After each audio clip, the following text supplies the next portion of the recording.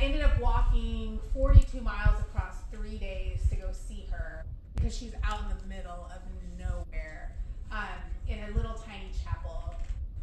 And I heard about her because I was in an antique bookstore and I bought the book and I was just flipping through the book and I saw a picture of her. So I didn't even know about her when I was preparing for my pilgrimage. But I knew as soon as I saw her, oh, I have to go see her. Like, this is unbelievable. And this is what I wrote about her in my book. Our Lady of the Rock, who I immediately began calling Our Lady of the Side-Eye, stole my heart, and I promptly purchased the book that she was in.